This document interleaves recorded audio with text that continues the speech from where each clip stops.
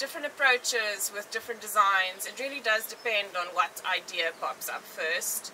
Sometimes we see a beautiful pattern that one of our collaborative designers have designed, and then we apply the pattern onto an item. Or sometimes it's the other way around, where we have this beautiful kimono in our minds, the actual silhouette of it, but then we approach relative artists that we believe could add value to this specific item.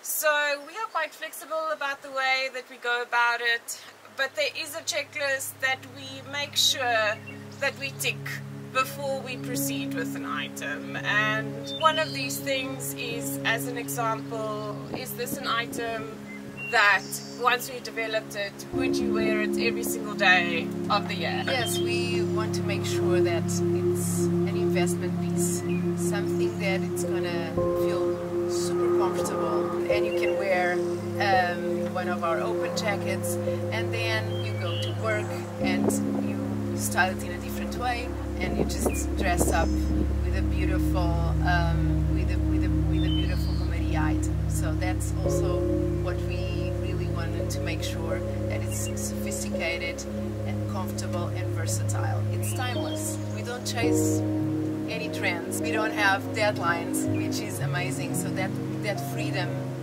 I think, in terms of creativity, is very inspiring, because sometimes he wakes up in the morning and say, Carla, I had this idea, what do you think about it? And if we are totally into it, we just go for it. So that's amazing, I think. We honestly wear our items, yes, summer and winter, and the nice thing about our business is that we can make our own rules, and we have.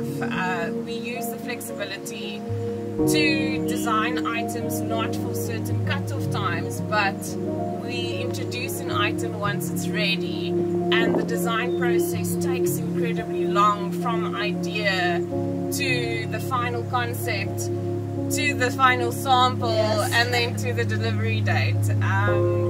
And I think the final cherry on top is, once we receive that sample, we live in it for a while and make sure that it checks all of these things that we aspire to. If I put that sample on and it excites me and it makes me feel beautiful, then I know it will make somebody else feel beautiful as well. And that is when usually we say, okay, let's do it.